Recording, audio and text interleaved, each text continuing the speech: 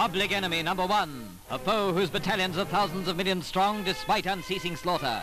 Today, as the rabbit menace reaches an all-time high, national leaders, farmers, graziers and local authorities are fighting a vital battle. The prize is Australia's rich and fertile grazing land. It's no use blaming governments, for many landowners seem disinterested in a plague which threatens their livelihood.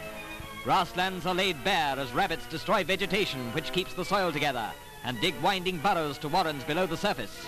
Millions of acres have been laid waste. Then come the winds. Precious soil is whirled away in dusty clouds, and the grassland becomes a desert. Australia's natural wealth is being sapped. In gullies, burrows cause more damage. Rainwaters flood them, they collapse, and the precious topsoil is washed away. Wire fences will stop the rabbit invasion. One side eaten bare, the other side well grassed. These rabbits died of starvation with wire netting keeping them from the grass. But the war caused a shortage of wire netting and neglect of rabbit-proof fences. So the plague advances through the breaks, leaving devastation in its wake.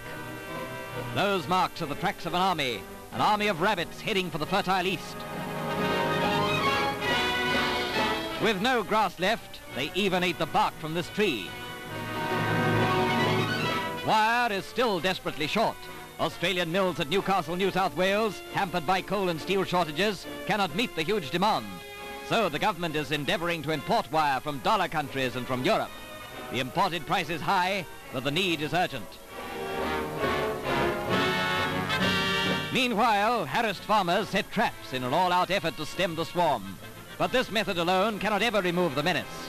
It is said that if every man, woman and child in Australia set traps, it would not even dent the rabbit populations. It is a grim fact that the rabbit was originally imported to Australia from England to provide sport for gentlemen. In the battle with the rabbit, poison gas is used too. Andro poison, held on a long spoon, is sprinkled with water and placed in the burrow. The water generates gas which slowly fills the warren. Burrows are filled in and every entrance sealed. Cyanogas is also used with special blower. First gas is pumped into the burrow and then air. The widespread maze of burrows is sealed by ploughing and rabbits die before they can dig their way out. Cyanogas kills quickly, but it's imported from America. That means dollars and more hold-ups. Trapping slower, but it gets at least some results. Here's a catch from once round the traps. Carcasses are often destroyed, a tragedy in a world short of food. And watching this wastage, city dwellers may ponder why they're asked to pay 1 9p each for an uncooked rabbit. This man is saving skins, though they're inferior because they're summer pelts. The skins are stretched on wire frames and hung on fences to dry. The one bright spot is that winter rabbit skins earn Australia millions of dollars in export trade. But mostly in summer, carcasses are burned. The rabbit war is so grim that for him there's no time to worry about sending flesh to markets. Poison baits are used and are effective.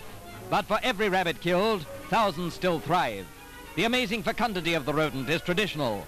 With grasslands ravaged, erosion increasing, and crops being damaged, the problem is daily growing more serious. More rabbit-proof fencing is needed, more poison gas and traps. Farmers and graziers who have been indifferent must be made to help. The rabbit war is one we must win, and win quickly.